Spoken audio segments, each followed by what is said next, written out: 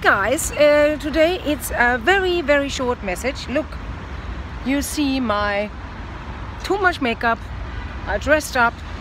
It's a hot summer day and I just wanted to give you some content, what you have to do to become successful in social media.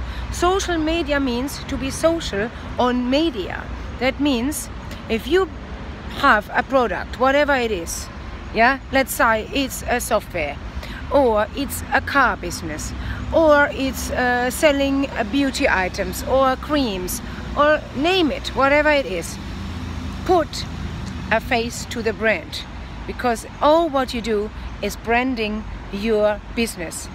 The thing what you're selling is one thing of it.